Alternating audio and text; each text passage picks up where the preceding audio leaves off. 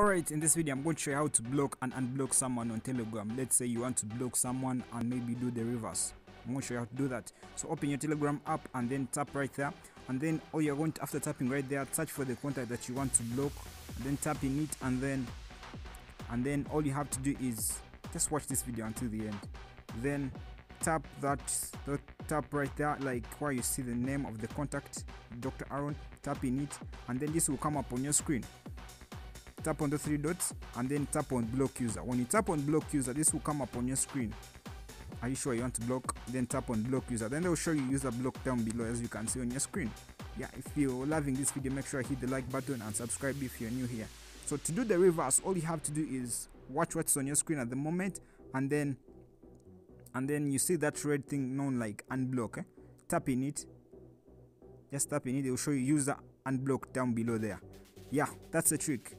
You have been able to learn how to block and unblock someone on Telegram. So subscribe if you're new here for more tech tips, tricks. See you next time.